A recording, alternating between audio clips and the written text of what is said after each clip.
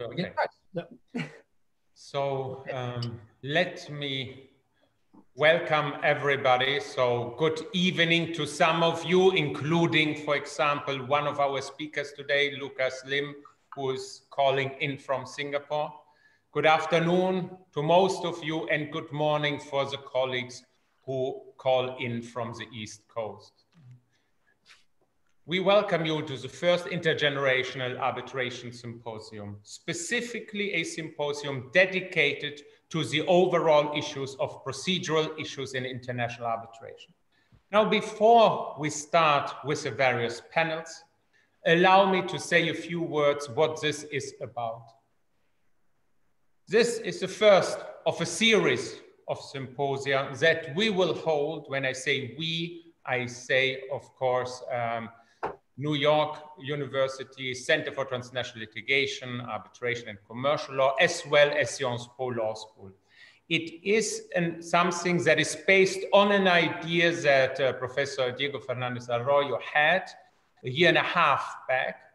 The idea is to allow younger scholars to discuss their papers with more experienced practitioners and scholars.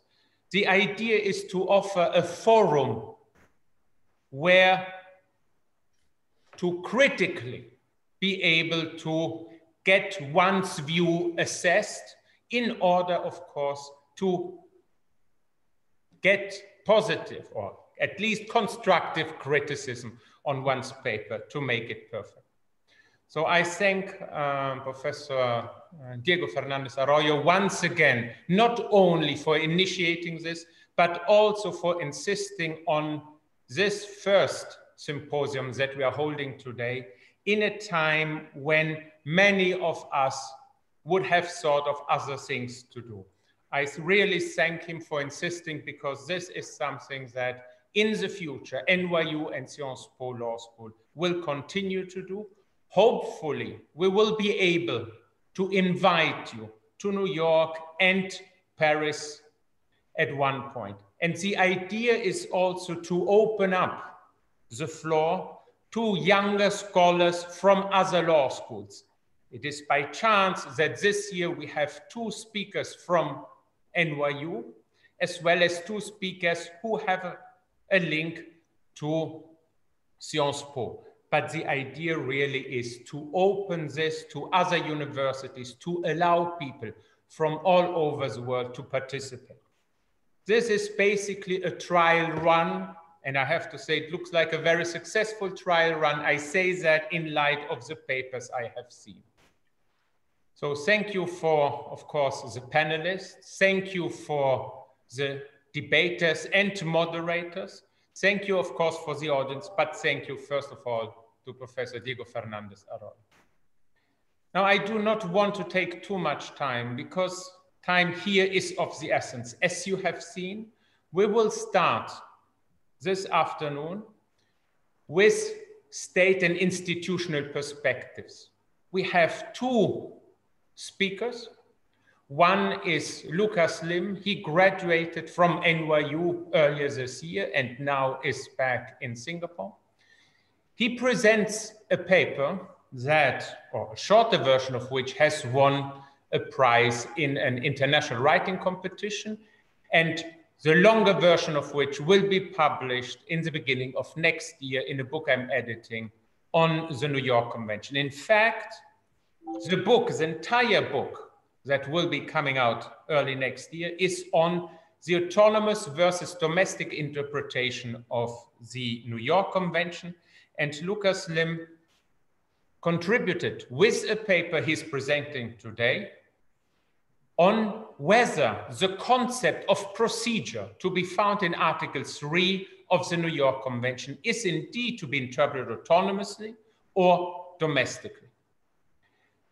Then we'll talk a little more about an institutional perspective. In fact, it will be Rafaela and Menezes who will discuss Article 6 specifically of the ICC rules, actually specific Article 6.3 and 6.4, how they interact, what the court actually can do to promote the rationale behind these 2 provisions. I also want to thank Professor Giuditta Cordero-Moss from Oslo University, who has been with us, and when I say us, with NYU and Sciences Po, I mean for many years, has contributed both to books and conferences that we all have organized across the Atlantic. Also, thanks for the moderator, and with that, I will actually leave you in Alexandre's hands. Alexandre has a PhD from Sciences Po, and he is also the one who allows it to be online today. Without him, we would not be here. So thank you, Alexandre. And with that, again, thanks to everybody who's participating, but thanks to those, to him, to the person, Diego, who had the idea, but also to the panelists for being there, to the debaters and the moderator. Thank you very much. Thank you very much, Franco, for introducing all of this. And I guess the only housekeeping issue I would like to raise is that you can all ask questions in the chat directly, and we will collect them. That will be the role of the two moderators today. And well, for this, first of all, I'd like to thank you for the honor of being the moderator for this first panel of the first Intergenerational Arbitration Symposium. So as you will have seen, we have two different topics, procedural, but two different topics and two different perspectives. And we have decided with the speakers that we would deal with them one after the other. And I would propose that we start perhaps in the logical order, that is with the presentation by Rafaela, giving us the institutional perspectives as it deals obviously with the issue of objections to the jurisdiction of a tribunal. So Rafaela, I would like to give you the floor for the presentation, and then we will be able to have the discussion as agreed. Thank you, everyone. Before I begin, I just wanted to say thank you again to all of the organizers for this wonderful initiative. In particular, and not by order of preference, Professor Diego Fernández Arroyo for the invitation. Professor Franco Ferrari, also thank you very much for your invitation. I would like to thank Professor Cordero-Moss for taking the time to be our, so to speak, our challenge here in what we're going to be discussing, and Alexandre for your moderation. Lucas, it's a pleasure to share this panel with you. Before I begin, I also wanted to just make a small disclaimer. I'm going to be discussing more my practice and what I see at the court and at ICC. I've been told that I should keep this at under 10 minutes, which, as the stereotypical Latin that I am, it's going to be quite hard, but I'm going to try my best. To begin with, we're going to look at Articles 6.3 and 6.4, as mentioned by Professor Franco Ferrari, and we're going to be looking at the interplay between both of these articles. I'm going to mention one particular case, and then maybe later on in the discussion, we can expand on that.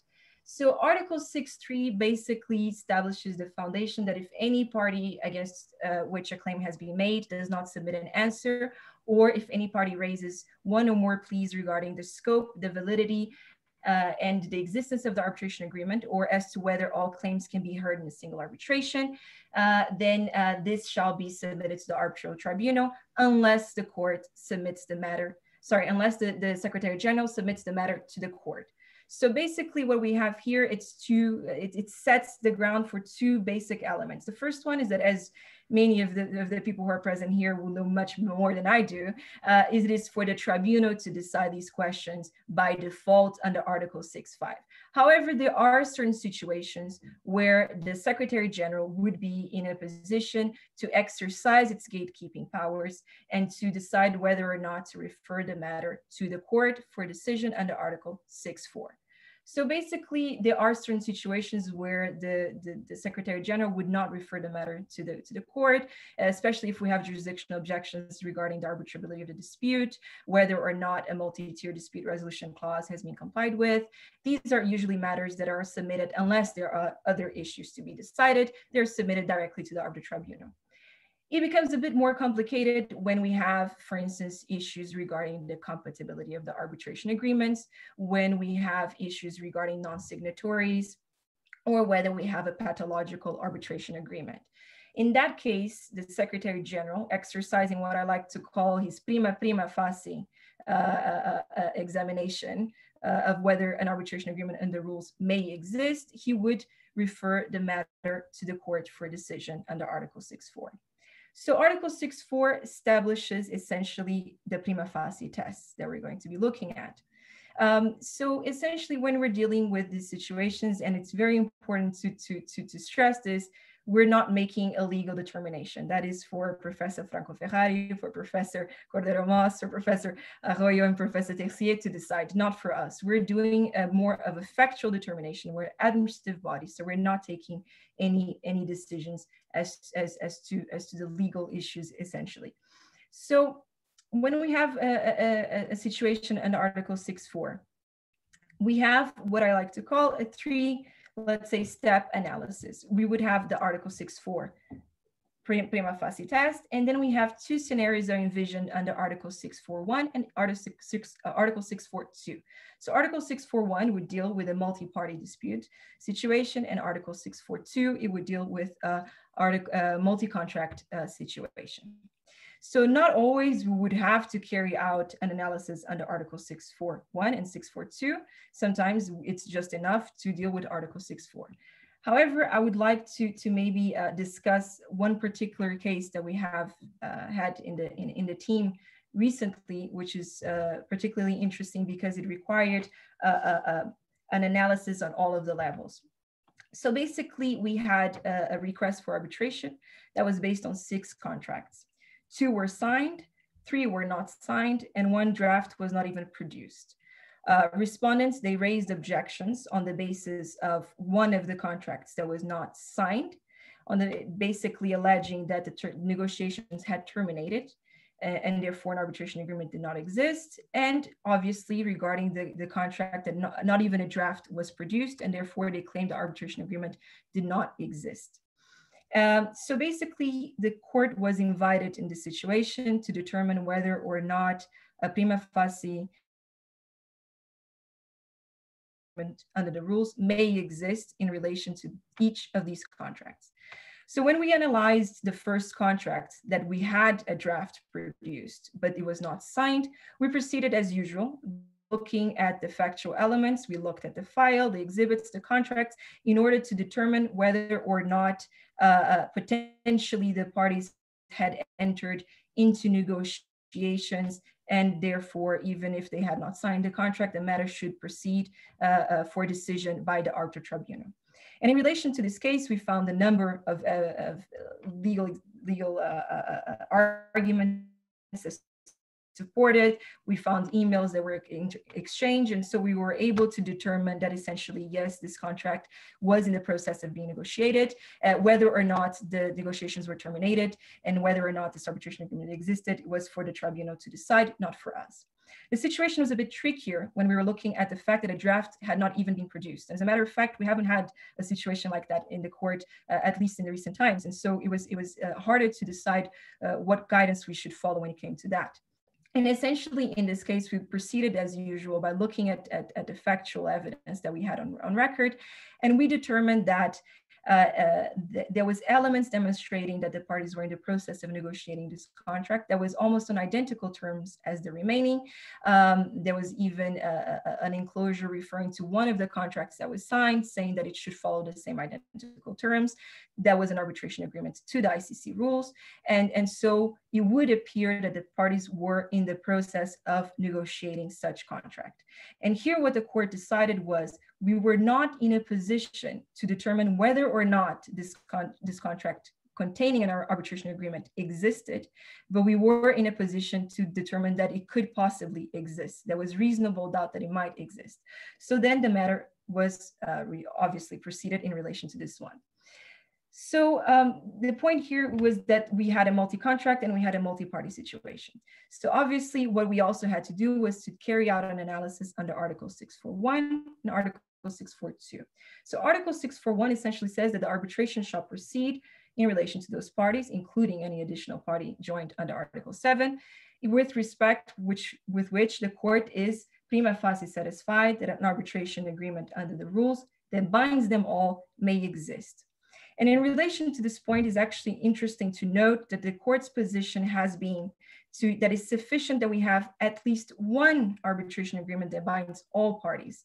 And so in this case, we had one of the arbitration agreements that was signed by all of the parties, that bound all of the parties. So we did not have an issue when it came to Article 641. And then in relation to Article 642, which is when we have more than one arbitration agreement, the court has then to look at two basic elements. Basically, it has to look whether the arbitration agreements are compatible. And that's the first one. And the second one is whether the parties may have agreed that all claims may be heard in a single arbitration. So regarding the compatibility, it doesn't have to be identical. So the arbitration agreements, they don't have to be identical. They need to be substantively compatible. And I think maybe Professor Cordero-Moss, that's a point that we can raise later on, because there are a lot of discussion, especially when it comes to what are the powers of the court when it comes to incompatibilities. Can we remedy them? What are the kinds of incompatibilities that we can address? Which ones we cannot? In this case, one of the arbitration agreements was silent as to the number of arbitrators. The other arbitration agreements provided for 3. The parties subsequently agreed on 3, so it was not an issue. Again, the matter proceeded under Article 642A. In relation to 642B, it is quite rare for the parties to expressly agree that all claims can be heard in a single arbitration. So what the court essentially does is to look at a set of objective elements that we would look at and examine in relation to the file of the case as to whether we can determine that the parties may have agreed that the claims can be heard in a single arbitration. And for instance, we would look at the date of the contracts, we would look at the parties that signed the contracts, we would look at whether, what is the legal relationship between the contracts and whether or not they're part of the same economic transaction. And taken together with the compatibility of the arbitration agreements, we would also then determine whether or not the parties may have agreed that all claims can be heard under a single arbitration. And I see that I'm running out of time, so maybe I will pass the floor to Professor Cordero-Moss. Thank you. Thank you, dear Rafaela. I guess it would be great if we can directly indeed jump into the discussion with our debater. So Giuditta, if you would like to directly join in. And absolutely, thank you. Thank you for the invitation, of course, it's always a great pleasure. Thank you for the very interesting presentation of the role that the Secretary General and the court have in respect of these preliminary questions. You mentioned that it would be interesting to talk a little bit more about 642A, and indeed it was one of the questions that I had prepared on my list. So I don't have a lot of questions. I thought that it would be nice to have some time to discuss them. So I eventually come to that. The first point that I would like to mention is the role of the as gatekeeper of the Secretary General. You may be aware that we are in the UNCITRAL group, working group 2, which is devoted to dispute resolution. We are there discussing right now expedited arbitration, and there is this question about early dismissal, which is a little bit, can somehow be affiliated to these kind of questions. And the question there is it really efficient to permit the parties to ask for an early dismissal, for example, for reasons of lack of jurisdiction or arbitration agreement? Is it really very efficient, or is it actually creating a procedure within the procedure, which is doing nothing else but multiplying the steps and multiplying the necessity to ask for the parties to comment and so on? And what I think Article 6.3 of the ICC rules has managed to do is to create a sort of compromise between not having the possibility to ask for a preliminary or an early dismissal and simply relying on the powers that the arbitral tribunal anyway has discretionary power. So on the one hand that, on the other hand, we have the possibility to ask for a regulator an early dismissal. And in between, there is the compromise by the ICC rules, because you have the role of the Secretary General as a gatekeeper, which is actually permitting to let through only those requests that may have a certain basis. Always knowing, however, that the last word is not said, because it will be the arbitral tribunal and eventually the court itself, the court of law, that will decide those matters. Was this the thought behind this Article 6.3 and the role of gatekeeper, or was there something else behind it? Definitely, basically, the role of the Secretary General as a gatekeeper was also to try to burden less the court with maybe the referral directly of jurisdictional objections that might lack any basis a priori, so before obviously being submitted to the arbitral tribunal. And I've had a number of cases where definitely it has been more cost and time efficient that the Secretary General has the power to do that than otherwise. And for instance, I had a recent case involving an African state, and it was an infrastructure project, quite big.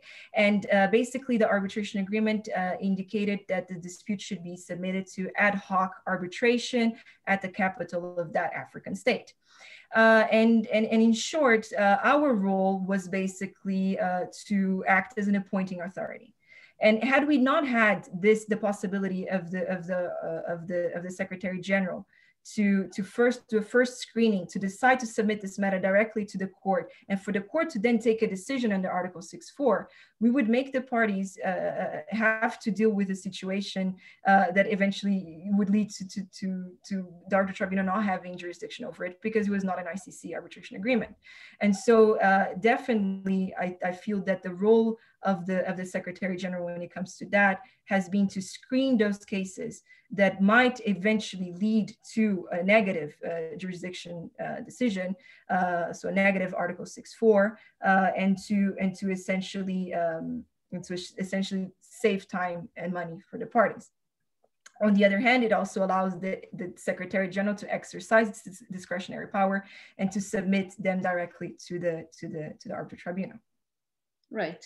So it's a sound and reasonable use of the discretion of the Secretary General that turns out to be the right balance between the two different approaches. I suggest that we jump to the question of 642A, and then if we still have the time, we come back to other questions that I have. This is the situation where you have multiple agreements, and in particular, letter A is where the court can evaluate to what extent the different agreements are compatible with each other. And you said that compatibility does not necessarily mean that the agreements have to be identical with each other. There can be some differences. And in the paper, you made some you made the difference between the fundamental incompatibilities when there are Professor Cordero. What happened? My apologies. It's blocking. I'm not sure if I heard you. Sorry. Okay, so I don't know when you stopped. The incompatibilities, fundamental incompatibilities. Fundamental incompatibilities that the court cannot do anything with. They cannot force the parties into changing their contract so that they become compatible. And other non-fundamental incompatibilities where the court may have a certain authority to rectify so that the agreements that the parties have entered into, so that notwithstanding the lack actually of consent, still the court finds that that there is a common basis for having a single process. So my question here is where exactly goes the line between fundamental and non-fundamental, and isn't it really a very dairy role to have for the court to decide that, yes, I know that the parties did not agree that, but I think they should have. And then you rectify their contract and you start a proceeding on that basis. Is it really a sound basis? Doesn't the award in the end run the risk of being set aside or not enforced? The examples that you are making in the paper of non-fundamental incompatibilities, they are not really incompatibilities, because you are saying, for example, one contract says one arbitrator, the other contract says 1 or 3 arbitrators. That's not really an incompatibility, because both contracts have actually said 1 arbitrator. And then in addition, there is one that permits also 3. There was another example that was similar that I forgot. So my question is here, where do you draw the line between what is fundamentally incompatible and what is only incompatible and can be rectified? Exactly, and I think you touched exactly on the right points, which is exactly, for instance, if we have a situation where we have 2 arbitration agreements and we have one that establishes the place of arbitration, whereas the other one doesn't, then that's not an incompatibility, because the court under the rules has the power then to fix the place of arbitration, and it can remedy that. Now we have a much bigger issue when, for instance, we have 2 arbitration agreements and one establishes that the court shall, for instance, appoint the president of the arbitral tribunal, and we have another that the co-arbitrators must jointly nominate the president. The question here is whether or not the court would be able to come in and step in and remedy that. And our position in previous decisions is that we do not have the power to do that, because we would be essentially modifying the parties' agreement, as you rightly pointed out. We had recently another case which, if I'm not mistaken, we had 2 or 3 situations so far, which refers to the applicable rules. Whether or not the fact that the arbitration agreements on which the requests are based refer to different applicable rules, whether that would be an incompatibility, and whether or not the court would be able to remedy that. And we had recently a case in our team where it was 3 arbitration agreements, 2 made reference to the 2017 rules, and 1 made reference to the 2012 rules. And the court was then invited to determine whether respondents' jurisdictional objections were justified and whether or not this was an incompatibility.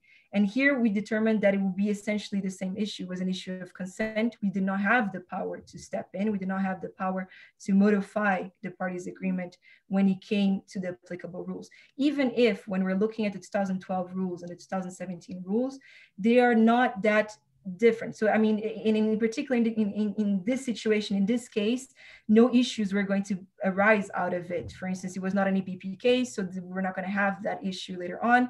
So it was not like looking at the 1998 rules and the 2012 rules, for instance, where the differences might be considered bigger. But in any event, the court's position was that we were not in a position to remedy that. And essentially, as you mentioned, we do not have the power to modify the parties' consent. Yeah, thank you. I think it's a very wise, although maybe very conservative, but I think it's a very wise policy. I see Alexander is getting a little bit nervous. Do we still have time, or? So we have actually 5 minutes. So what I suggest is maybe if you have any, I know that Franco had a question and he maybe wanted to intervene as well.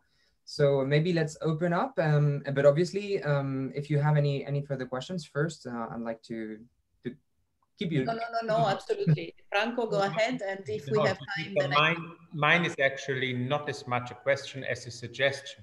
Rafaela, when you presented your paper, you referred to, and I quote, prima facie.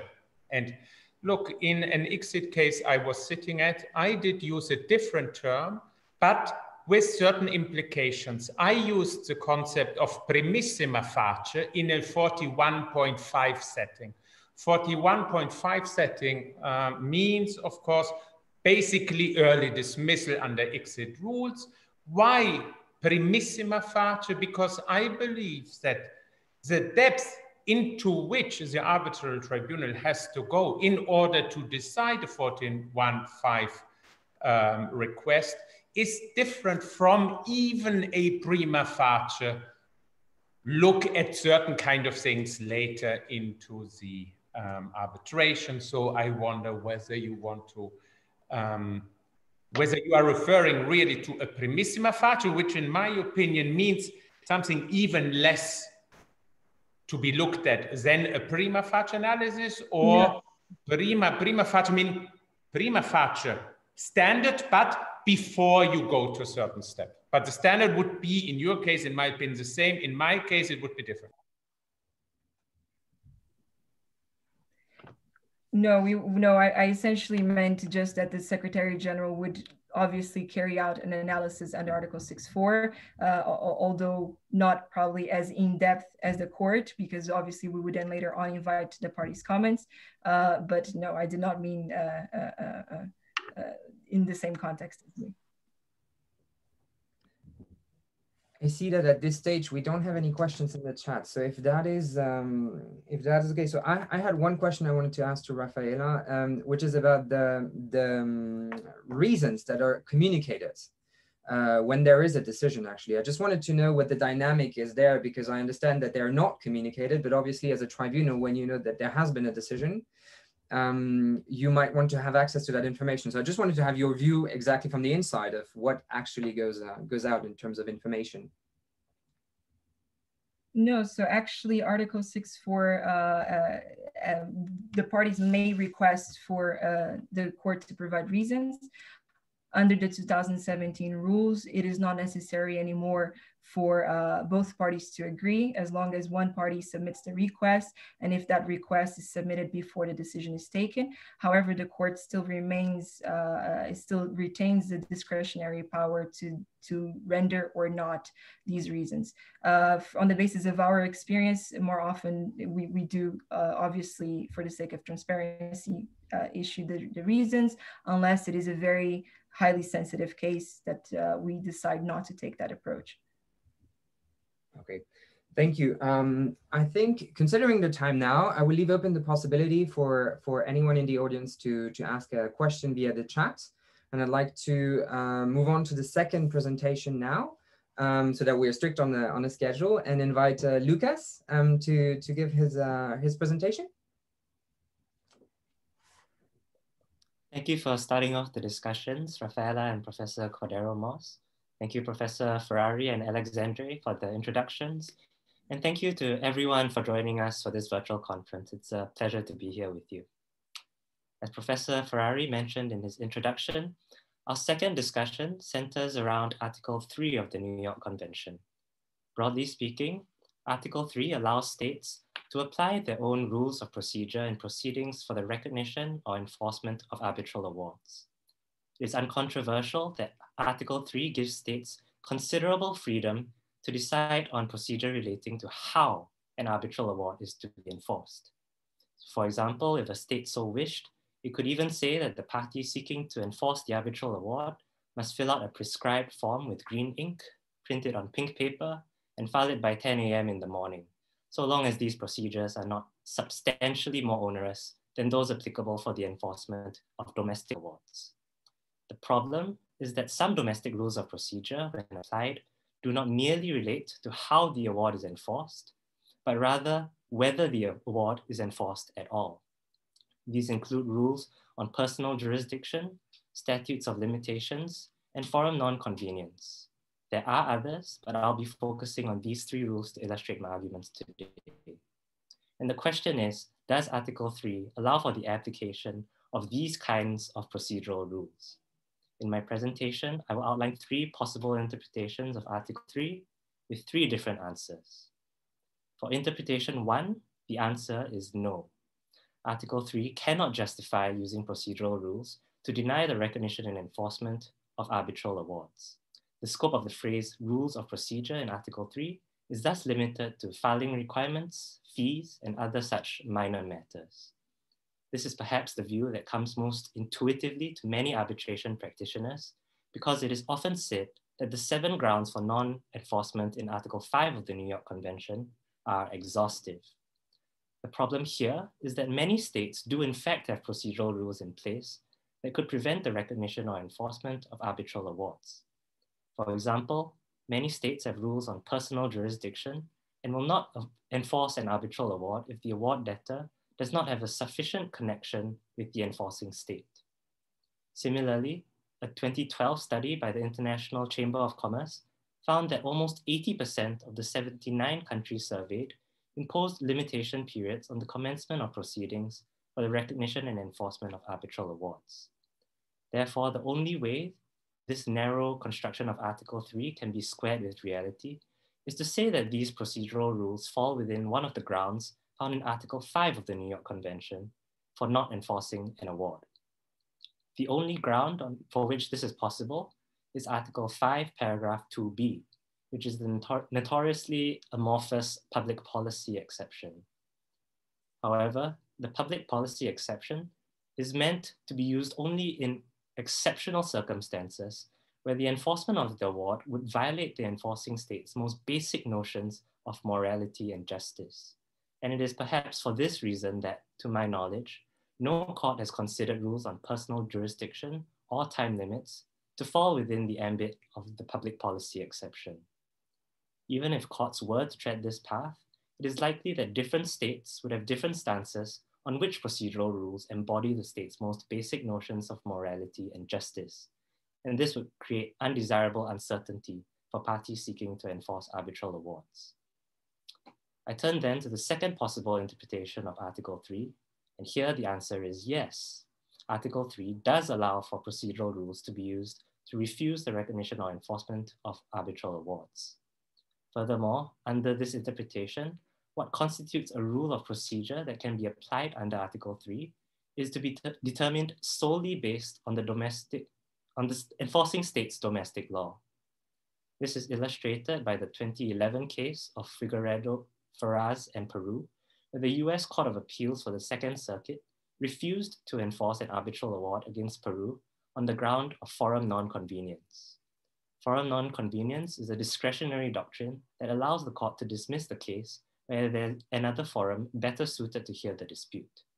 The court reasoned that since the US Supreme Court had classified forum non-convenience as a procedural doctrine, it was applicable to arbitral enforcement proceedings by virtue of Article 3.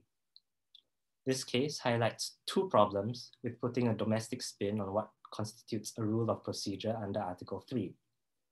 First, it would detract from the New York Convention's goal of increasing uniformity and promoting the enforceability of arbitral awards, because doctrines which exist only in some states and not others may be used to deny the enforcement of arbitral awards. Forum non-convenience, which is largely non-existent in civil law jurisdictions, is one such example, and many commentators have suggested that its application in the Figueredo case was a violation of the US's treaty obligations. Second, it can be difficult to determine whether domestic law classifies a rule as procedural or substantive. Reasonable minds have disagreed over such issues, and the classification of a rule may even change based on the context in which it is applied. For example, it has been argued that forum non-convenience should be considered procedural only in purely domestic cases. Thus, under interpretation 2, it may be difficult to predict ahead of time whether a state will consider a rule procedural or not, and how to make decisions about where to enforce one's arbitral award.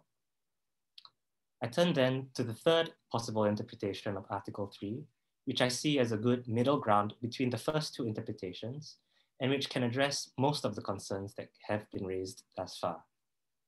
This third interpretation is that Article 3 does allow for the application of rules of procedure that would have the effect of denying recognition of enforcement of an arbitral award, but only where either, 1, the rule is widely applied among contracting states in enforcement proceedings, or 2, the application of the rule significantly furthers some interest or policy of the forum state.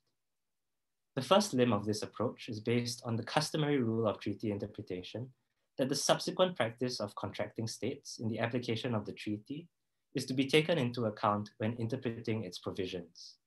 Thus, the fact that the majority of contracting states to the New York Convention have domestic rules on personal jurisdiction or limitation periods, which are applicable to arbitral enforcement proceedings, would allow for these rules to be applied as a rule of procedure under Article 3 of the New York Convention.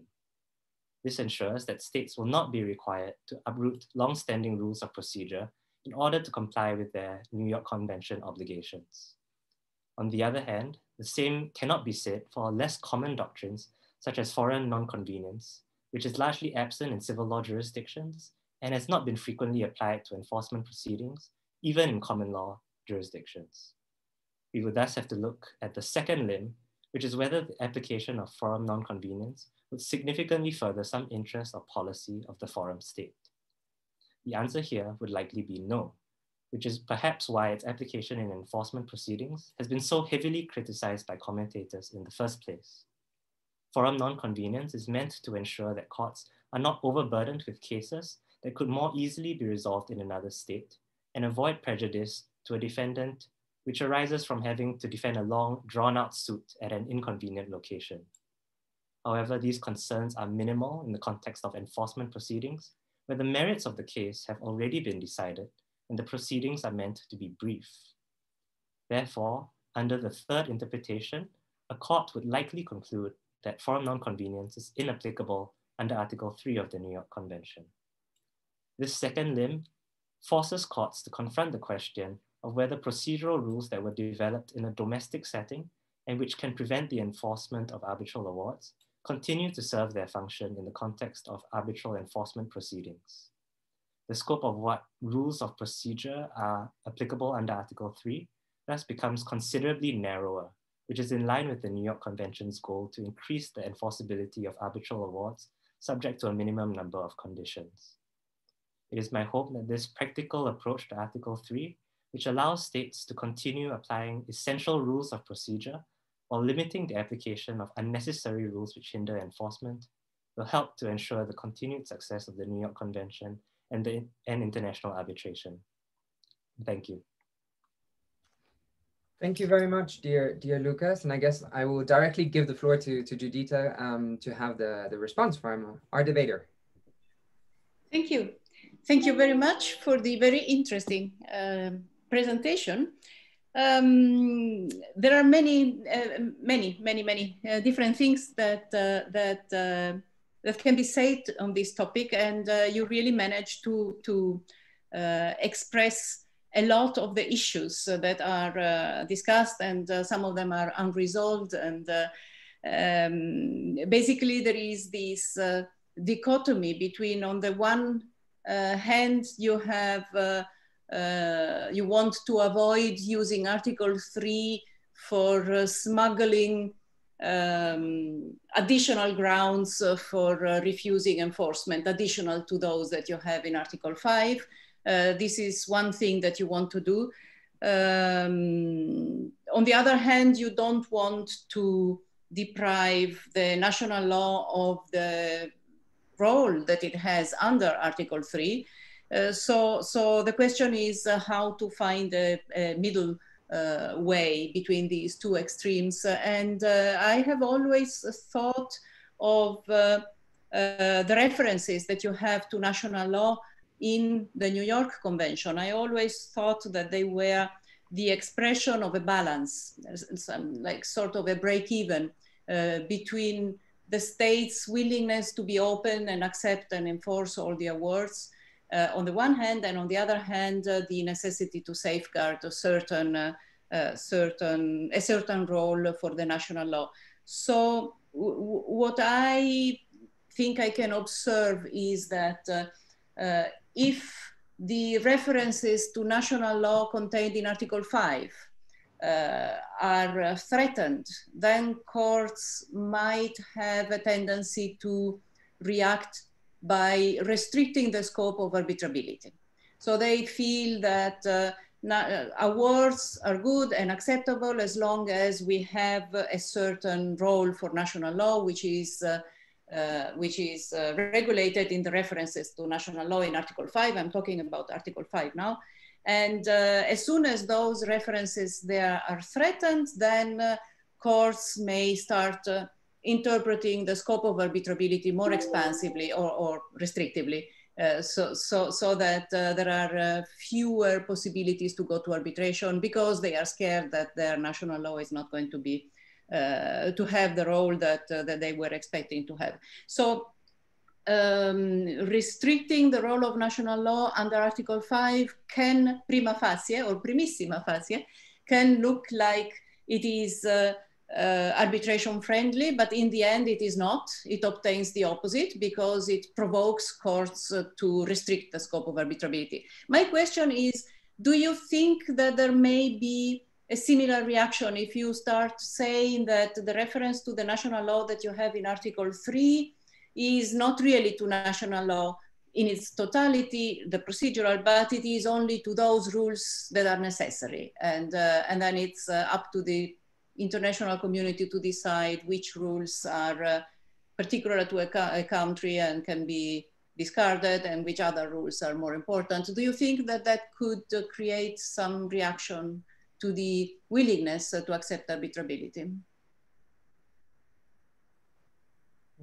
I think it is possible, and I definitely agree with your assessment that if you try to be too restrictive on states, that they could find backdoor ways to reduce the scope of arbitrability and other ways to hinder the arbitral process. I don't think that this will be too big a problem if we try and crack down on procedural doctrines such as forum non-convenience or lis pendens, which arguably don't serve their full purpose in the context of arbitral enforcement proceedings. And there have been cases, for example, the 1992 decision in Giuditta, which was decided by the Italian Supreme Court, which held that the lis pendens rule should not be applied to stay proceedings when someone was trying to enforce an arbitral award that was rendered in London. And one of the reasons that it gave was that it was simply unnecessary to apply lis pendens in relation to arbitral enforcement proceedings. And they said that while lis pendens ordinarily avoids the risk of conflicting decisions by ensuring that the same case is not heard in multiple fora, under the New York Convention, court proceedings must be stayed if there's a valid arbitration agreement, and thus the court ruled that such a conflict would be impossible. And so I think that courts are willing to accept that certain doctrines can be foregone in the context of enforcement proceedings, which are brief and of a different nature from your regular case where you need things such as forum non-convenience. And there's the other reason why I included the second limb of the test, the third interpretation, where a state can continue to apply its procedural rules if there's some policy or interest of the state that is furthered by the application of that procedural rule. This was specifically designed so that states wouldn't try to limit arbitration in other ways, for example, by increasing the scope of the public policy exception or the non-arbitrability exception. Could an alternative way of obtaining the same more or less result, could it be, rather than saying it's only that part of national law that is common to a plurality of systems that applies under Article 3 and not the other parts which are peculiar? Could you say that it's only those parts that are that have the function of following up the process until enforcement of the award, and it's not those rules that relate to characteristics of qualities of the award itself? So would it be possible to say that Article 3 makes reference to the national law, procedural, but in its totality, also if they have a very peculiar rule on pink paper, for example? I liked that rule that you mentioned. So could that be to say that it refers to national law, but only to those parts of the national law that relate to the enforcement proceedings? I'm just thinking of a situation where sometimes it happens that an arbitral award has to be enforced against a party who is under insolvency proceedings. And insolvency proceedings, they can be regulated by very strange, peculiar rules with pink paper and that kind of, within 10 o'clock in the morning and that kind of requirements that you mentioned. If you start saying that that an arbitral award cannot be enforced against, that insolvency proceedings, insolvency rules cannot be applied against an insolvent party when there is an arbitral award involved, because the insolvency rules are special for that particular country and they are not common to all the other countries. That starts getting very invasive in the, that starts threatening a lot the integrity of the insolvency rules. Because the point would be that the award is enforceable because we have an award and we have to enforce it, and there are no grounds under Article 5 that say that you can't enforce it, but it has to be enforced in accordance with the insolvency rules, according to Article 3. So that if the insolvency rules say that all the awards that have been filed after 10 o'clock, no, not the awards, all the claims that have been filed after 10 o'clock, they will be paid only 90%, then the award would also need to be subject to those rules. So the idea then would be not to qualify the reference to national law by looking for the characteristics of the national law under Article 3 that are common to all the other countries, but it would be to qualify the application of national law under Article 3 by reference to the purpose of enforcing the award and nothing else. I don't know if I made my point. Just to make sure I understand the question, I think you were saying that you were worried that the quality of the award might not be what is expected if we don't apply all the procedural... Not the quality of the award, no. I'm thinking that Article 3 makes reference to national law for the procedure of enforcement. And I would like to make sure that national law is applied to the procedure of enforcement in its totality, also the rules that are particular to that particular countries and are not common to all the rest of the business community.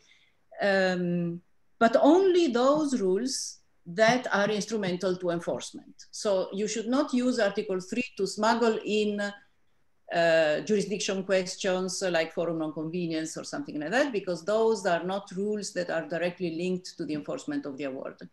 But if there are some peculiar rules, for example, in insolvency, when you have to enforce against a party who is under insolvency proceeding, then you should actually be able to rely on the totality of the local insolvency rules for the purpose of enforcing the award. What I'm thinking also is that the idea that there should be some sort of autonomous interpretation of Article 3 so that the national law is applied to the extent that it is common it has rules that are recognizable in other countries in the international community.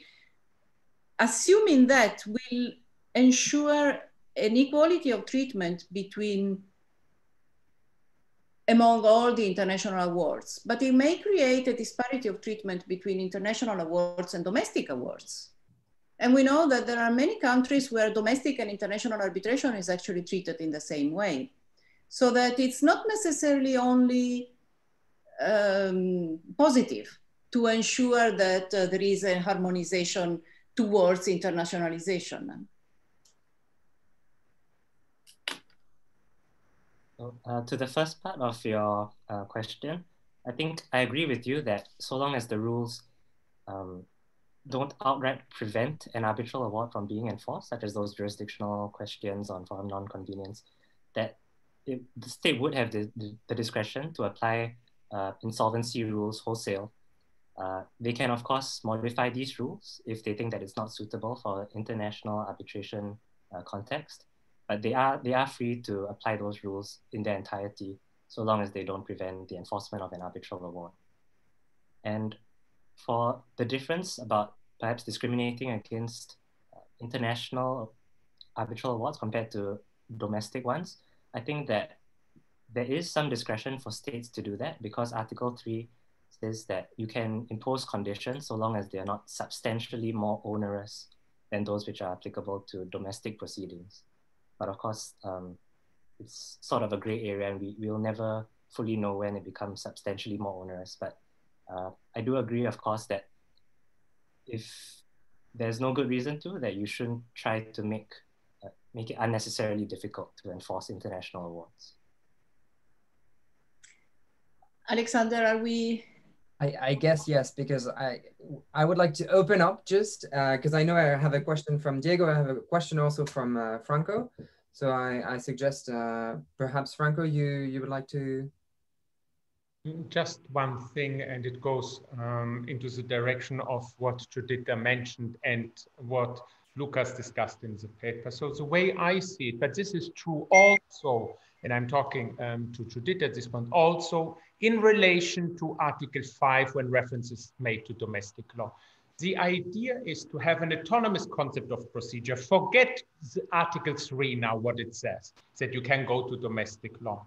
I think also in relation to validity issue mentioned in 5.1a, you have an autonomous concept, as hard as it may be to identify an autonomous concept of procedure under Article 3, of validity, of incapacity or capacity, again under Article 5. So you have an autonomous concept. What the judge then should do when seized with a recognition or enforcement action is to wonder, I have a rule in this country that is qualified as procedure, such as forum non-convenience.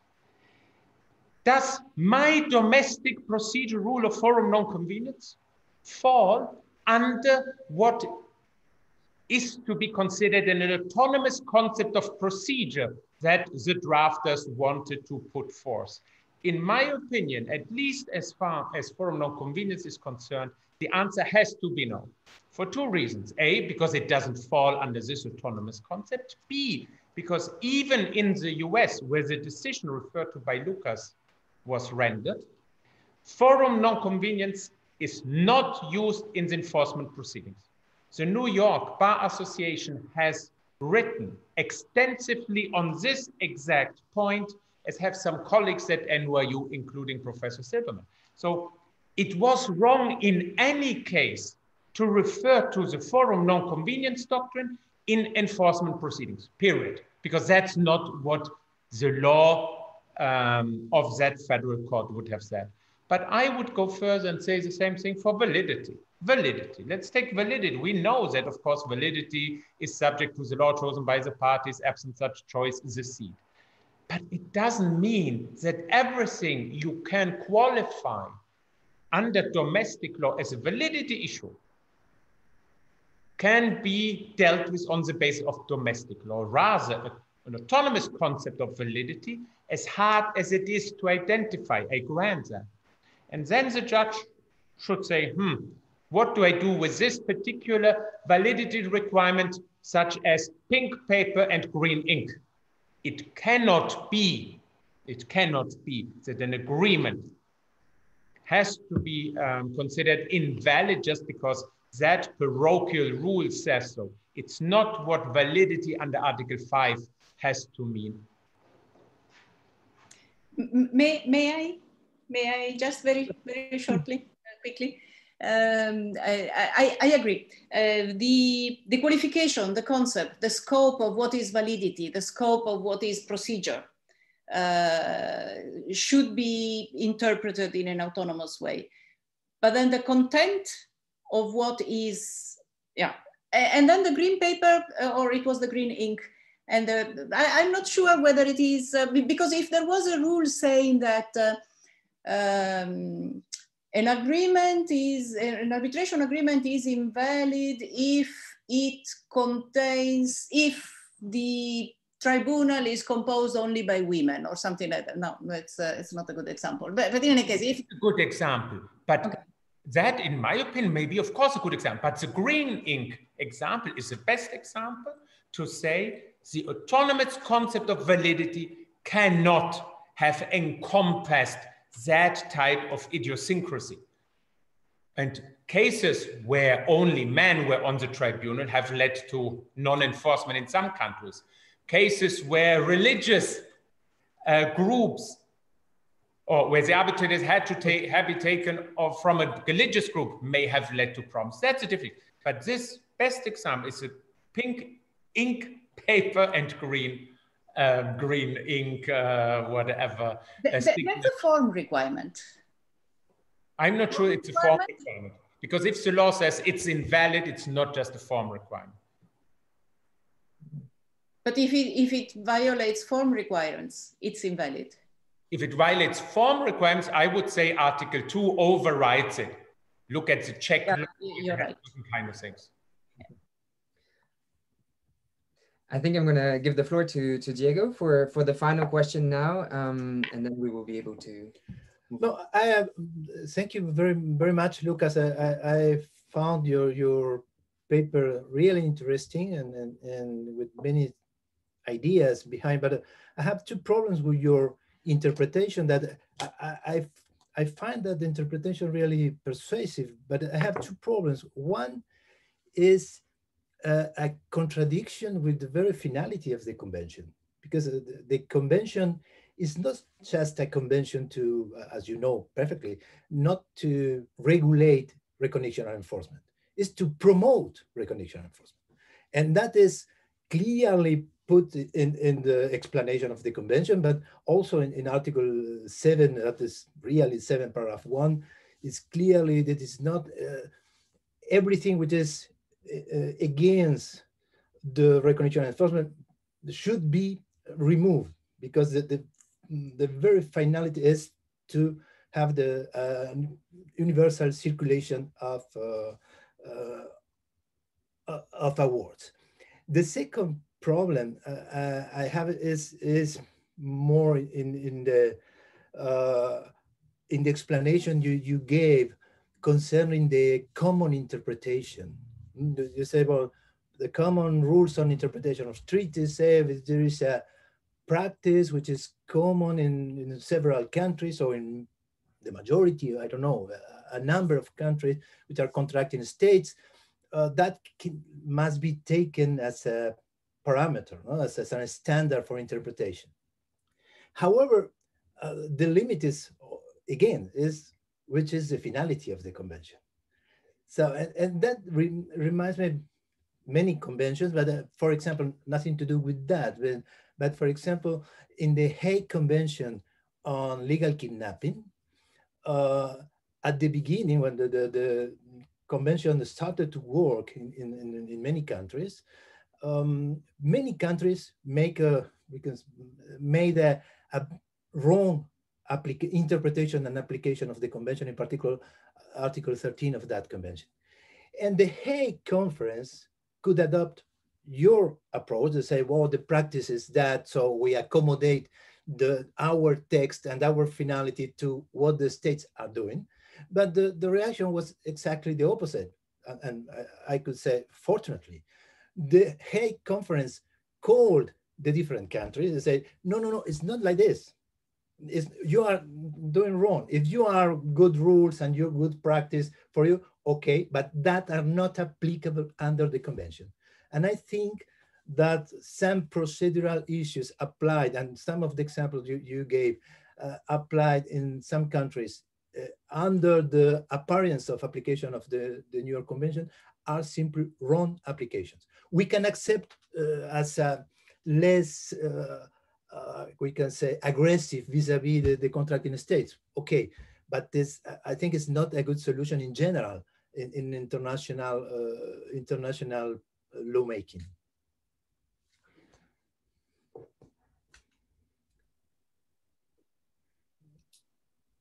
So I understand the concern that, of course, states who sign up to the New York Convention are meant to promote the enforceability of arbitral awards. But I think that there's always a balance that we have to strike. And even the inclusion of something such as Article 5.2b, which is the public policy exception, was meant to recognize the fact that the drafters tried to limit the number of exceptions that states could make to enforceability, but they wanted to be sure that there was a sort of a catch-all provision. And that was why they included this vague notion of public policy, to recognize that in some situations, although states should exercise their discretion well and narrow the situations in which that they will refuse an arbitral award, but there are still some cases where you need to make an exception. And I think in the case of very commonplace rules such as jurisdiction and time limits, which are found almost everywhere in the world, that would be an appropriate place to make an exception. Well, I think that was my following point, but I think it's already too long. If you can qualify some of that as public policy issues that you cannot accept because it's a problem of public policy, I agree, it's okay. But if not, it's just a rule of procedure which is traditional in your country, you must not apply that. It is traditional, okay, but that must, I think, must qualify as a very exceptional issue of public policy in order to be accepted, in order to eliminate the finality of the enforcement of the law. But again, in any event, your presentation was wonderful, and congratulations. Thank you. A minor disagreement, and surely I'm wrong and you are right. Thank you. So I guess right now with the time, as my task is really to keep the organizers, which made us have now 5 minutes delay, and I would like to directly give the floor to Diego for the next panel. Well, I'm sorry to take the floor again, but it is just to thank Karolina and Pierre to be in this panel, and of course the speakers, but the speaker will be introduced by Karolina. Karolina was one of the first students I had when I met when I came to Sciences Po, and it was a very fruitful relationship since then. And she was a wonderful student. Then she went to NYU and was also a good student of Franco in NYU, and she has been very successful in her career in arbitration, and she was always collaborating with us in teaching in Sciences Po, but also is an associate in Clifford Chance in Paris, and really we are very proud of her. And Pierre Tercier, I will not introduce Pierre Tercier, that was ridiculous, but I would like to thank Pierre Tercier because he is always with us, in particular with our students. Our students, in particular the LLM and arbitration, love Pierre Tercier for good reasons, and also the students who came for the concours d'arbitrage. Pierre has been the president of the grand final tribunal for a while, and he will be again next year because there was a resolution by acclamation. And the only thing I can say, Mr. Pierre, is thank you very much once again. Thank you very much, Diego. I'm very happy to be here, and I certainly do not want to take too long, but I just wanted to say 2 sentences on our second topic, which contrary to the first panel, which really focused on 2 very distinct issues, is really focuses on the same general issue, which is the arbitrator's inherent powers. And of course, as we all know, arbitrators derive their powers from various sources, be it the arbitration agreement, applicable arbitration rules, or the law of the place of arbitration. That being said, of course, even the most complete arbitration agreement or arbitration rules or national laws cannot potentially cover, spell out, or enumerate every single situation an arbitrator may face when carrying his or her duties of adjudicating a dispute.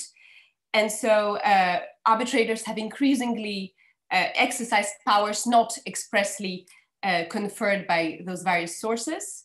And this is generally what we refer to as inherent powers. I'll not give a more detailed definition of it because I'm sure the 2 Jacks that will present know the topic much better than I do. But that being said, that's the main framework. And that concept of inherent powers has allowed arbitrators to, arrive at decisions such as security for costs, decisions on disclosure of information relating to third-party funders, motions for reconsiderations, etc., etc.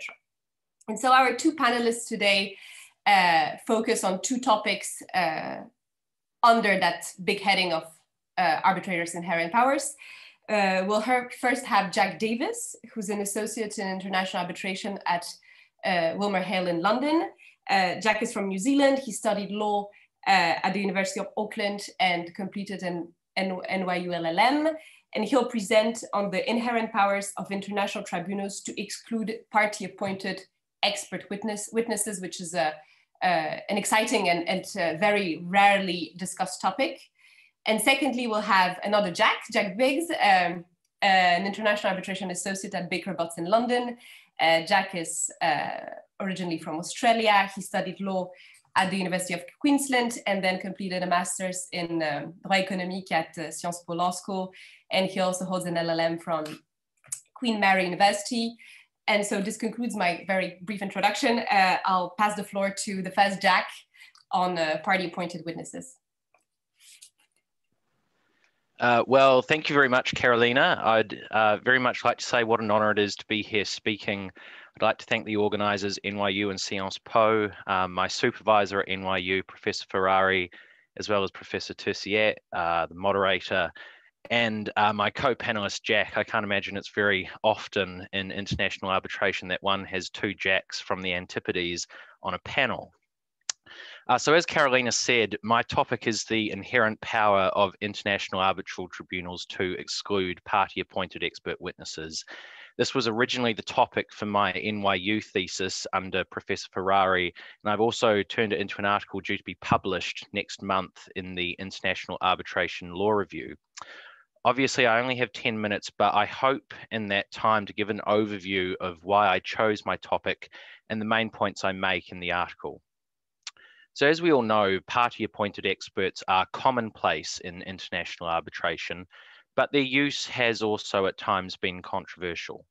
There are lots of common law court judgments that decry partisan behavior by some experts, and it's likely that there's similar behavior in international commercial arbitration. It's just harder to find examples of this because of confidentiality. There's also confusion around the duties owed by party-appointed experts and when these will be breached, as most institutional rules are silent on this point. And while in most cases a party's complaint about the other side's expert can be dealt with in less drastic ways, for example, by attributing that evidence little weight, I wanted to ask whether, in more drastic cases, an inherent power to exclude subsists in international arbitral tribunals. So in the article, I first give an overview of the role of the expert, which I probably don't have time to discuss in detail here, before turning to the important concept of inherent powers. Now, I'm sure a lot of you are aware that much scholarship has been written on inherent powers in the last 6 years, and much of it finds its genesis in the seminal 2014 report produced by the International Law Association. In my article, I explain and describe the report in some detail. I note that the report categorizes what it calls the non-enumerated powers of tribunals into 3 categories. First, powers that are implied by express provisions set out in the sources of law governing a particular arbitration. Secondly, discretionary powers of procedure. And thirdly, the truly inherent powers, that is, powers that are not addressed by other relevant sources of law, but which are, quote, necessary to safeguard a tribunal's jurisdiction and the integrity of its proceedings, end of quotes. I explain in my article why I believe it is unhelpful to consider the first 2 categories as inherent powers, and why, in my view, only the association's 3rd category should be regarded as legitimately inherent. What is particularly relevant, though, in that report is that my survey of the relevant literature shows a consensus as to when an inherent power will subsist, and this consensus aligns with what the ILA says in its report. The general rule I derive from the literature and authorities is that an inherent power will exist only when that power is necessary for the tribunal to fulfill its basic function as an adjudicatory body. And that criterion of necessity is important to be cognizant of, particularly in this area of excluding party-appointed expert witnesses, where a party is essentially seeking to limit the other party's right to prove its case in the manner it sees fit. And as noted earlier, one needs to be alive to the possibility of using less drastic remedies to solve the relevant problem. I then turn in the article to relevant jurisprudence, and unfortunately only found one English language arbitration case in which a party applied to exclude the other side's experts from the proceedings, but I found a foreign language case as well as two famous English language cases, Hrvatska and Rompetrol, where a party applied to have opposing counsel excluded. I canvassed those decisions in my article and derive principles, which I then apply later when assessing whether a power to exclude party-appointed experts subsists for various complaints. And those principles from the case law are as follows. First, the question of whether any inherent power can be used to disqualify an expert should only be considered if there is no express power allowing for disqualification, or if no power can be implied from the laws governing the arbitration. Secondly, if a tribunal finds it does have a power to exclude the party-appointed expert, that power should only be used in very compelling circumstances. Thirdly, when assessing whether a power to exclude subsists, one needs to bear in mind the practicalities of international arbitration, where various counsel and experts work closely together. And fourthly, as noted previously, one always needs to consider the availability and propriety of other less drastic remedies. I then looked at the grounds on which a party may seek to have the other side's expert excluded and thought the various complaints can be categorized into two main allegations. First, an allegation that centers on the behavior of the expert, what one might otherwise call the misconduct ground. And secondly, complaints that allege a conflict of interest or another risk of apparent bias, regardless of anything the expert may have actually done when preparing their evidence. I then went through and weighed the various complaints against the general test that that the relevant power must be necessary for the tribunal to fill its adjudicatory function, and also weigh the possible existence of a power to exclude against other less drastic remedies, as well as the other party's right to advance its case how it sees fit and to appoint the experts it wants to. So looking at that first group, misconduct, I thought this ground can be further defined into three more specific complaints. First, that the expert is essentially acting as a hired gun. In my view, a power to exclude will not usually be necessary here. My only caveat is where the tribunal proposes to attribute no weight to the evidence because it's that bad, which might amount to de facto exclusion of that expert. In my view, in such circumstances, the tribunal would be well advised to raise this with the parties directly. Secondly, that the expert has not carried out their task with an appropriate degree of skill or care, or has otherwise not followed a reliable method. In my view, this generally goes to the quality of the evidence and can be remedied by attributing the evidence little weight in deliberations. And thirdly, improper delegation of the expert's function to the lawyer, in that the expert essentially has the lawyer as a ghostwriter. In my view, in many circumstances, such a complaint can often be remedied by attributing the evidence little weight.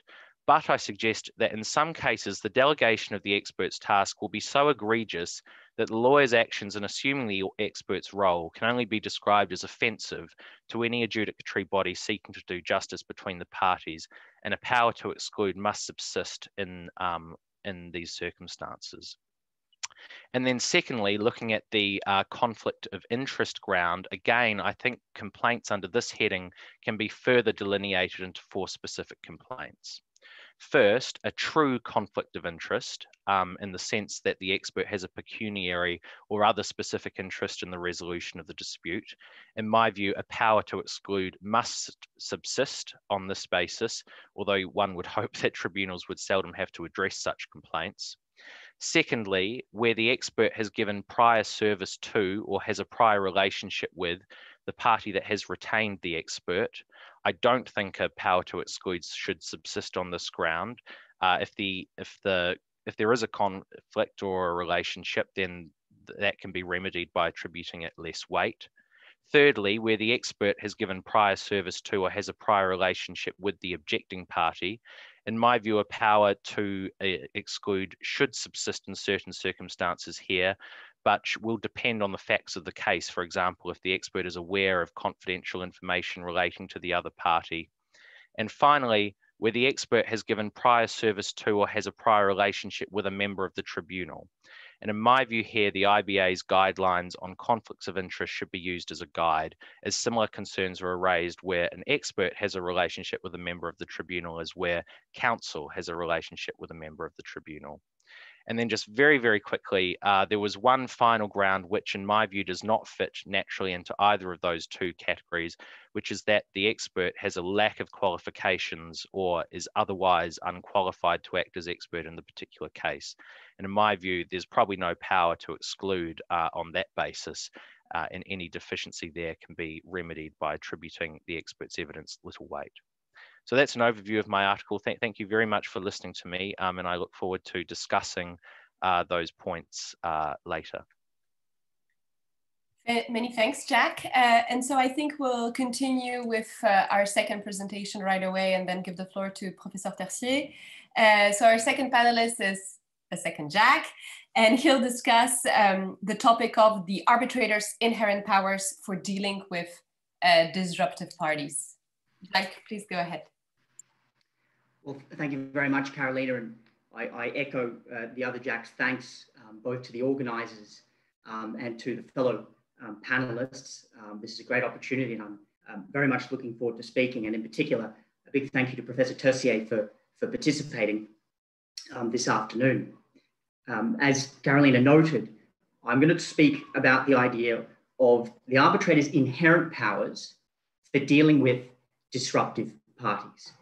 Now, as I'm sure we all have heard and perhaps accept, in recent years, parties to arbitration proceedings have become increasingly concerned by two trends.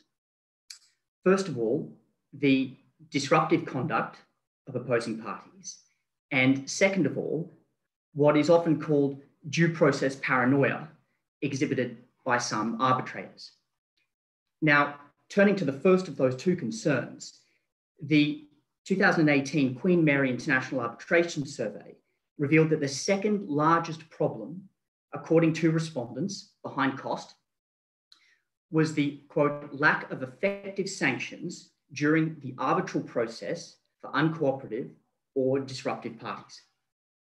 Regarding the second concern, due process paranoia, as I'm sure we all know, describes a reluctance by tribunals to act decisively in certain situations or fear of the arbitral award being challenged on the basis of a party not having had the chance to present its case fully.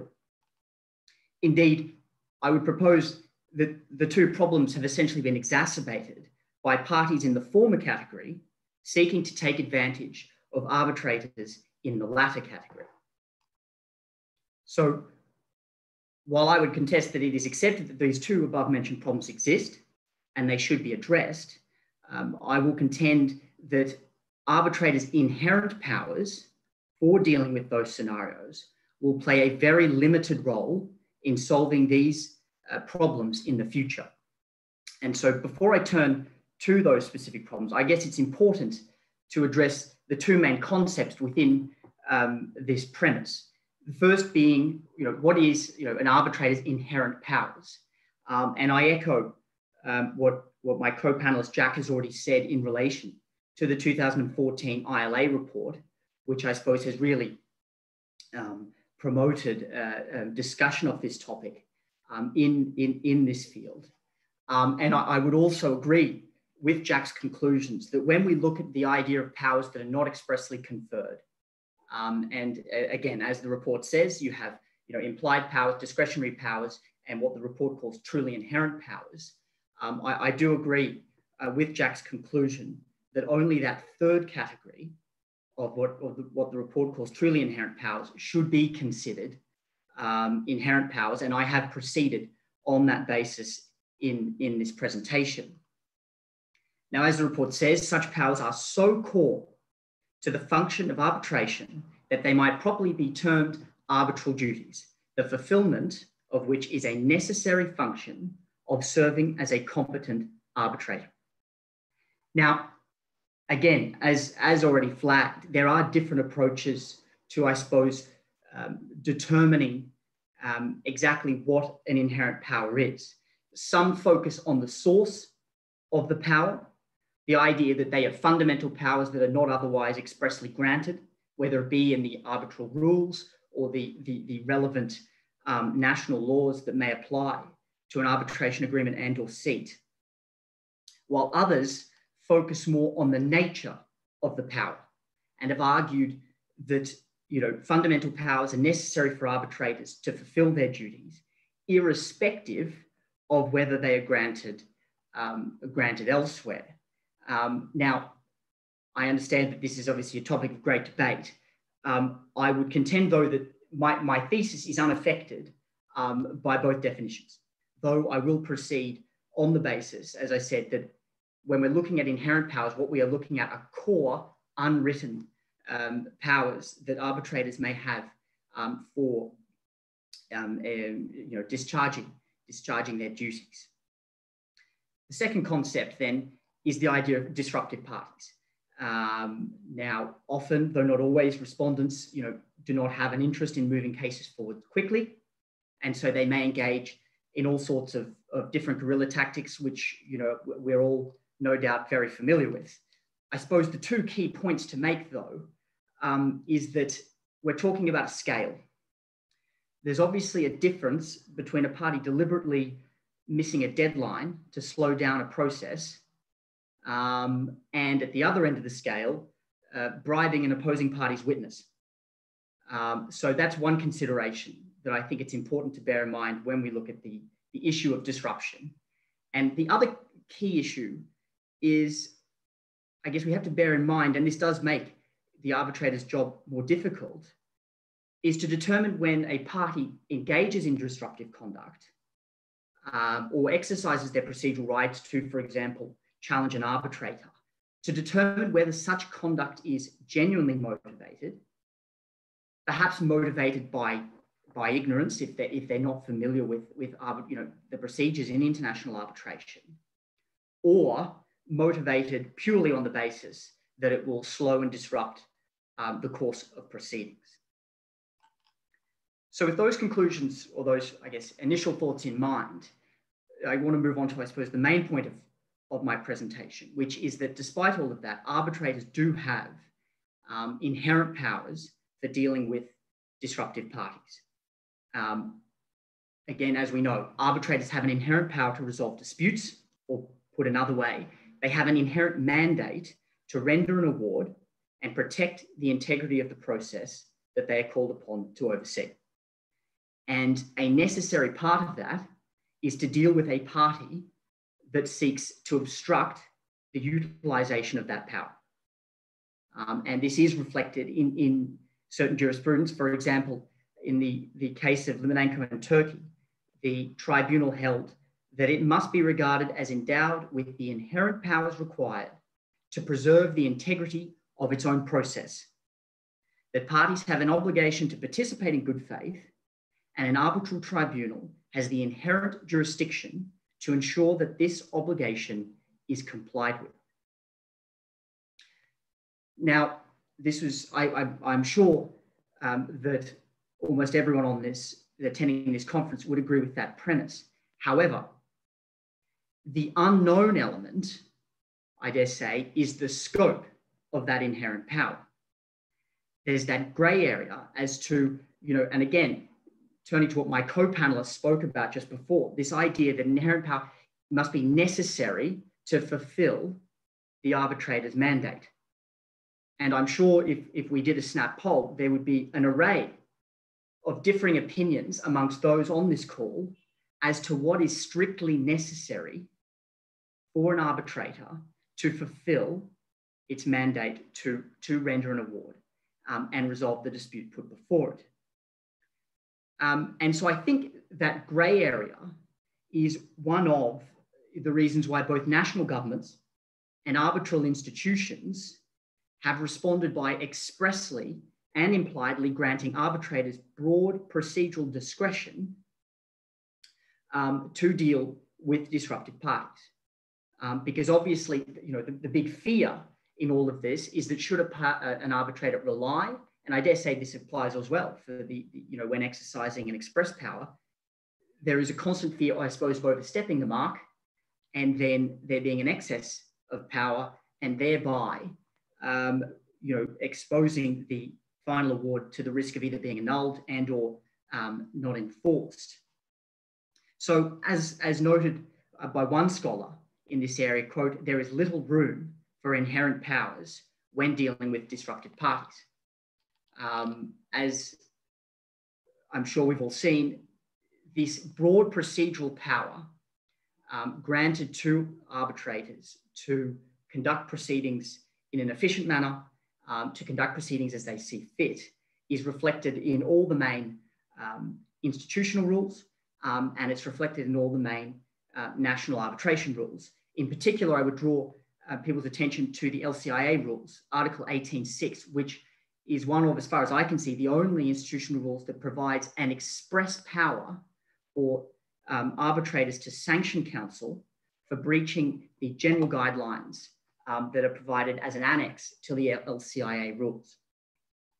Now, despite these express and implied powers, the issues outlined above in relation to due process paranoia, in relation to disruptive parties, have continued to grow. And so I think by extension, there is the risk, I suppose, that more explicit powers may therefore be required to alleviate the concerns of arbitrators, that should they exercise their powers in relation to disruptive parties, that any subsequent award may be annulled on the basis that a party was not given equal treatment and or not given the opportunity to present its case. Though I would add that when one reviews the case law on this issue, that such concerns are not reflected in practice. So as a result, arbitrators have rarely sought to rely on their inherent powers to address these concerns, as they would rather rely, quite predictably, on express or implied powers, as they provide, I suppose, a far greater degree of legal certainty for decision makers in this sphere. And so in closing, I would simply say that while arbitrators have these powers, I believe they will likely play a very limited role in the future when arbitrators, as I said, are willing to address disruptive party conduct. I think they understandably prefer to rely on express and implied powers in institutional rules or, as I said, national arbitration laws, which are broadly worded and provide far more, I suppose, explicit protection or cover for arbitrators when they make rulings, whether it be in relation to deadlines, whether it be in relation to document production, and so forth. So I think, time will tell as to whether the solution to arbitration's procedural problems is either, more explicitly expressed powers for arbitrators when it comes to sanctioning or dealing with disruptive conduct, or simply, in the alternative, a greater utilization of existing powers by arbitrators when faced with those same circumstances. So with those considerations in mind, I would like to hand the floor back to Karolina and Professor Tercier. Thank you very much. Professor Tercier, would you like to jump in? Yes, if I may. First, I would like to thank the organizer, and Franco and Diego. One question you may ask when you start is why I have been invited. In my case, it's pretty clear. It is an intergenerational meeting, so I'm the living evidence that there are also dinosaurs in the group. And it's a pleasure for me to see some so young faces in front of me. And of course, also very happy because both Jack the first and Jack the second both addressed two sort of questions. A theoretical question, what are inherent powers? That's good for the professors that I'm still am. And secondly, both go on practical questions and a rather difficult question. It will be, of course, difficult to address all elements in the time at our disposal. But that first question goes to Jack Davies. You took the risk to define the inherent powers, and then ask myself the question, well, I must be a very bad arbitrator. I do not remember that once in my long career I used inherent powers. Are they really something else than just your second category, if I'm not wrong, implies power, discretion for the arbitral tribunal to conduct the procedure according to the general rules and the principle that should be respected. Are they really a special category?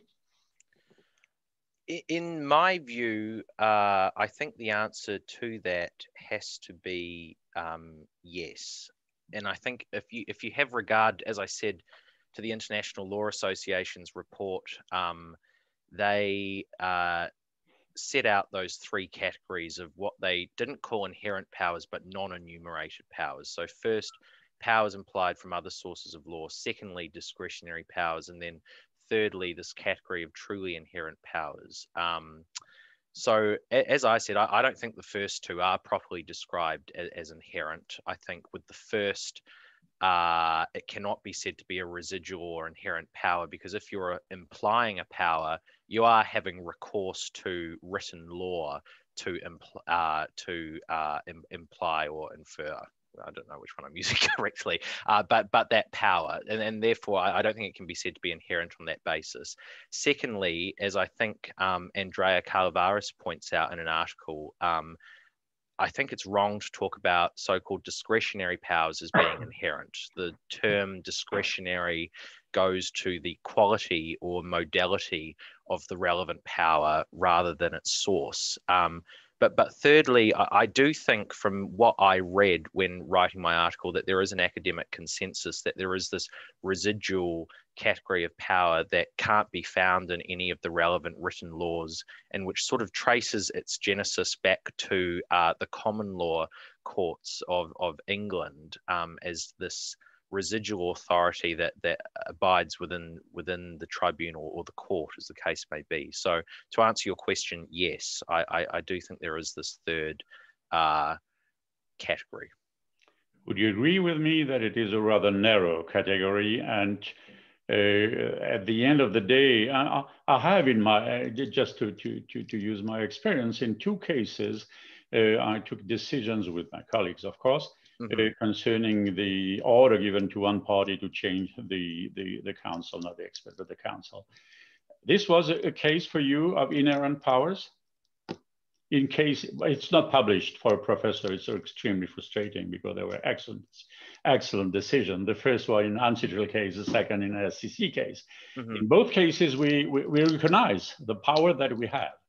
But we decided, because we consider it is part of the mandate that we have to conduct the procedure in a way that comes at the end to a fair conclusion, especially that the integrity of the procedure should be respected. For you, I could have used the word inherent powers and I would have been quoted by you. Well, so it sounds to me, if I'm correct, that you relied on the sort of discretionary power identified by the International Law Association to regulate the procedure and conduct the proceedings fairly. So in my view, you probably didn't rely on an inherent power then. You relied on that second category of power identified by the International Law Association. But there are cases, for example, the Hrvatska case, in which the tribunal did not rely on a discretionary power, but relied explicitly on an inherent power to exclude counsel. I think David Milden QC in that case, and that power was also recognized subsequently by the Rompetrol Tribunal, both in ICSID settings. So I can't remember, I can't recall off the top of my head whether the ICSID rules contain one of those general provisions that says no. So they had to have recourse to an inherent power. But I agree with you that it is preferable to either go to first an implied power or secondly that general discretionary power to regulate procedure before turning to this third category. And I think you're probably right to describe it as narrow, and I'd also describe it as a residual category that you should really only look at before you've exhausted every other option. Okay, I would ask you to ask the same question. My goodness, time, Karolina, you're intervening if I'm too long. But another one case is in your article you take the case SIAC versus Egypt. You remember the case in which the tribunal decided to go back on a decision that you had already taken, apparently, on the question of jurisdiction. And I find it interesting, and I can come with an example also for Jack II in a moment, where there are decisions that go rather far, probably that the state court will never take, but we consider, because of the mandate that we have from the parties, that we have to use it in that case. Could you agree with what I'm saying here? In the sense that that the power relied on by the SIEG tribunal was a discretionary power, or probably here I would say it goes further. It goes really, and they take measures on their because of the mandate that they have to solve a case, and to use it in a way that probably goes a bit far over what state court or normal. That probably could be with the risk of excess of power that, as Jack II mentioned. But this could be, for me, a possibility. Yes, yeah, I would agree with that. And I also think, from memory, and forgive me, it's been a while since I read the decision, but it does, from memory, it could have been argued that the SIEG tribunal was using that second power, sort of the discretionary overall power to regulate proceedings, and explicitly having regard to that third residual power. But I agree, it was it could arguably be regarded as overreach, if you will, by the tribunal. Okay, Jack II, you have to add some point on that. Jack Briggs, I'm sorry, Biggs. I decide you are Jack II, but it's not a question of hierarchy. Yeah. Happy to be Jack II. That's fine. I would simply add that I agree that I think it is a very narrow, or the scope of inherent powers is narrow, and that it should be, I suppose, arbitrators should go to it only as a last resort, because, as I said, if there is otherwise an express or implied power, whether it be under the relevant rules or law, that you, I guess, have greater legal certainty, that you won't, as I said, find yourself facing either annulment or enforcement proceedings, where the relevant national court finds that that in exercising that inherent power, you've gone too far. And as I said, particularly when you're looking at disruptive parties, because there is such a scale and breadth to it, and because there are so many different views on what constitutes disruptive conduct, I think it would be prudent to rely on more expressed or implied powers wherever possible. Okay, I stay with you, Jack II, and I will ask you a question in connection now with one of your main theses. And you start by stating there is a sort of, you call it due process paranoia. Where does it come from? What is your explanation? Why are arbitrators so paranoid? Why? Yeah. I think, well, it's funny you should raise this, because in preparing this paper, I'm obviously conscious that I really do not have any experience as an arbitrator facing these scenarios. So what I did was I reached out to several experienced arbitrators that I do know, and I asked them this very question.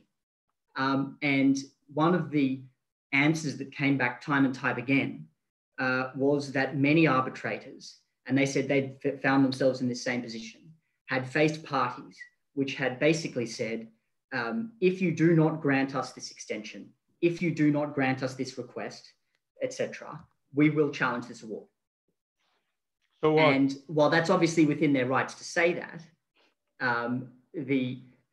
those arbitrators said that, look, that is something, I guess, that they don't like facing, and they don't want to see their awards challenged or found to have been guilty of an excess of powers. So there was a reluctance, allegedly amongst some arbitrators, to, I suppose, clamp down on what they see as disruptive conduct. And so that was, I guess, the widespread adoption of that view is what I suppose is referred to, as I said, as due process paranoia.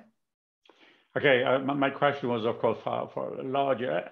I think in procedure, you will of course, have counsel protesting because you have denied the request. And I say, I object. They say, okay, put it on the record. There is an objection. And Philippe Pincel made an extremely interesting article looking at Supreme Court decision from England, France, and Switzerland, trying to find a single case in which a court has decided to annul an award because the arbitral tribunal has used his power. But there are probably something else, and I can understand, especially in the young generation, if I may speak for you, yeah, a bit the fear that something comes. There is another point, sorry for being a bit provocative, is the fact that if you intervene too much, if you are too authoritarian, you have the risk not to be proposed the next time as an arbitrator. And, you know, this situation is still, and I have some very bad example. But I fully agree with you that if it's really your contention, that the arbitrators have a responsibility to intervene and to conduct the case in a way that comes to a result. It's not sufficient to say we have to act diligently and so forth, but we have to decide. And to decide, you have to say no. What is very easy to say yes, the problem is to say no. And there is a real responsibility for arbitrators. That's pointed, it's a bit marginal. Yeah, you want to add something? No, as I said, I would completely agree. And as you said, I think this fear is in many ways misplaced, because as you said, you referred to Philippe Pincel's article about court considerations in relation to the discretion of arbitrators. If one looks also in another sphere to ICSID annulment committee decisions, you likewise see a consistent, rejection of complaints regarding, arbitrators exercising their jurisdiction, or should I perhaps phrase it the other way around and say that the discretion granted to arbitrators to deal with disruptive parties and more generally to, I suppose, run cases procedurally as they see fit is consistently upheld. And so I would completely agree that there is, I suppose, a disjoint between perhaps the fear of arbitrators in relation to this and the reality of how national courts and within the ICSID circumstance, the ICSID annulment committees, how they face it. And I think with those considerations in mind, I would absolutely agree that arbitrators should exercise their discretion in relation to these matters with far less fear. I'm so happy to hear you going in this, and I look forward to seeing the new generation being much more directive and authoritarian. Sorry, Jack, the first, you must be extremely frustrated because I have 125 questions and I have just the time looking at Karolina to ask you another question. Coming now to the problem of the expert. Mm-hmm. You consider that you can compare, because you did it, but of course in your article much longer than in your presentation, mm-hmm. the situation with an expert and the situation, a party appointed expert, by the way, it's not the other one, mm-hmm. and an expert, party appointed expert and a counsel. And I had the impression that you said, in particular in the question of conflict, but not mm-hmm. only, that the reasoning made in Rampetrol and Wofka could be also applied for experts. Is it? Am I wrong in interpreting your position like that? So you can say yes. Not quite. I think my position was this: when doing a survey of the case law, it was very hard to find relevant arbitration cases that looked explicitly at expert witnesses, and to some extent, I think the Hrvatska and Rampetrol cases did assist in sort of defining some general principles which might be applied to the topic of excluding counsels or experts. And then secondly, there is the explicit point where I think the IBA's guidelines on conflicts of interest is relevant, and that's in the case where the other side complains that the expert has a relationship with a member of the tribunal, and that's the worst. Yeah. And so I think the factors that are in play in that scenario are similar to the factors that will be in play if the experts are complaining about a relationship between a member of the tribunal and the other side's counsel. Yeah, that is the case recently, by the way, also where you had this conflict apparently that connected to the annulment of the procedure. I don't know if I may ask a question to Rafaela. Did not the revision, she's not with us, did not, no. So I think the new rules of the ICC 2021 have a rule on exclusion of counsel. Huh? So it's interesting because it goes from an implied power, or probably, speaking like you, it goes from an inherent powers and an implied powers, and now it will be an express power. It's interesting to see this evolution. Am I wrong, Rafaela? No, you're correct. It's going to come into force as of January 2021. So obviously we will have to wait to see how it will unfold in practice still. Okay, I see Karolina looking at me. No, Professor Tercier, I don't want to be you are not the time police, but I understand Franco has a question for our panelists. Rather than a question, it is a comment on what Professor Tercier and Jack Biggs has said. Recently, and Professor Giuditta Cordero-Moss has contributed as well, we were able, and when I say we, I'm referring to German and an Austrian colleague, to publish a book with Kluwer with 19 country reports dealing also with that issue, meaning with due process paranoia. And if I'm not mistaken, paranoia is basically a baseless or excessive suspicion of motives of others. This is where Jack's big practical issue comes in. He said, of course, counsel will tell you, if you do this, we will actually do this and this and this. But, and here I confirm what Professor Tercier has just said.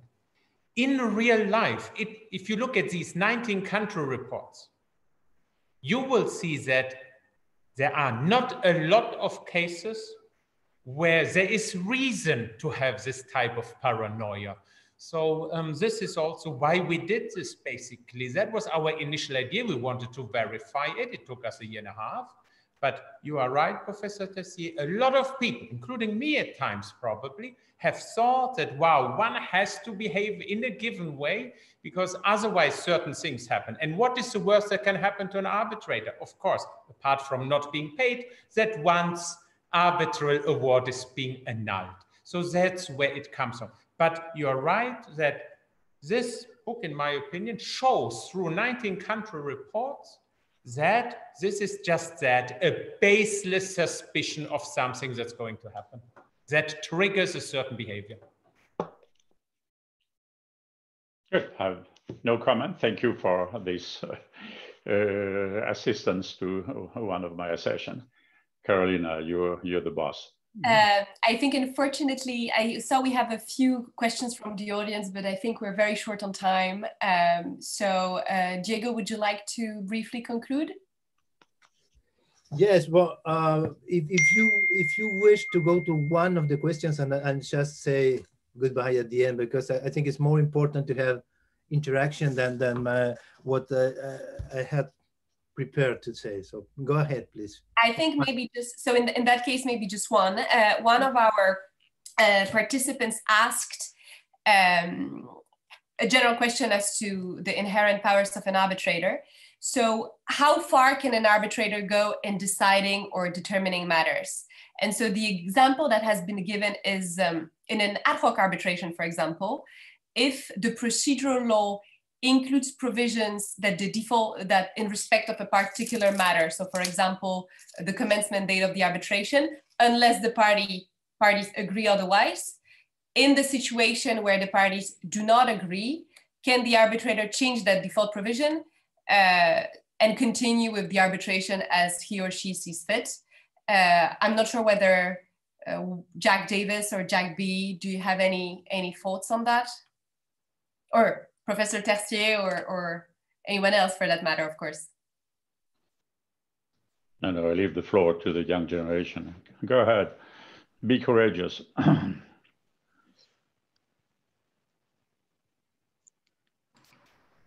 So could you just rephrase, there was a default provision under which law, sorry?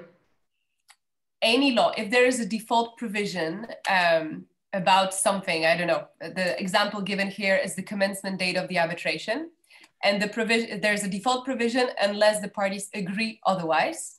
And so in a situation where the parties do not agree, can the arbitrator overcome that default provision and continue with the arbitration, as he or she sees fit? I have a view on that, but I'll let you comment if you have any ideas.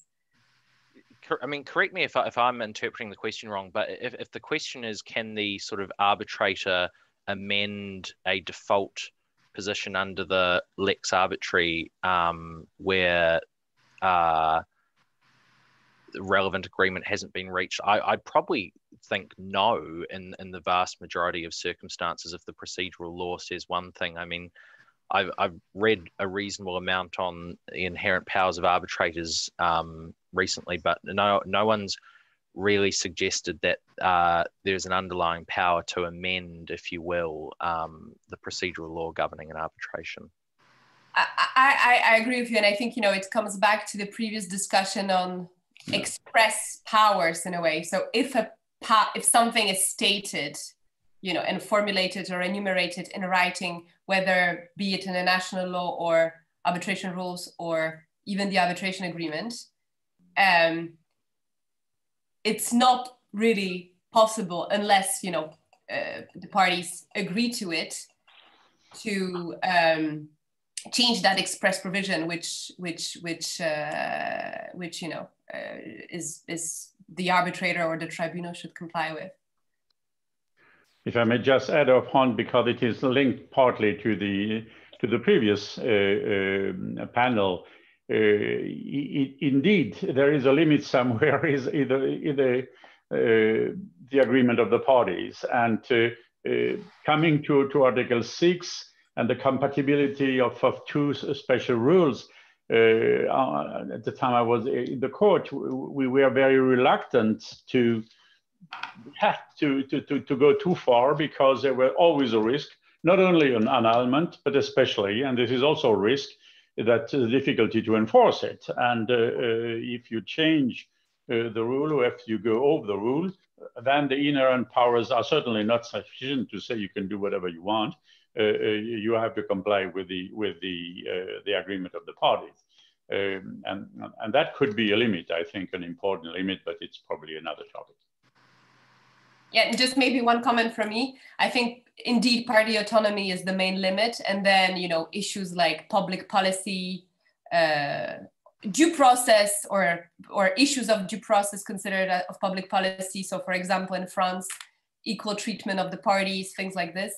And I think even if we are in agreement that arbitrators have some inherent powers to adjudicate the dispute, there is always a framework that need to be complied with. So as Professor Tercier said, it's not that arbitrators can do whatever they want.